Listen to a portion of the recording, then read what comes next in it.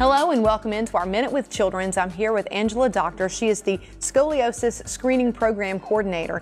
And if you will, start by explaining what is scoliosis.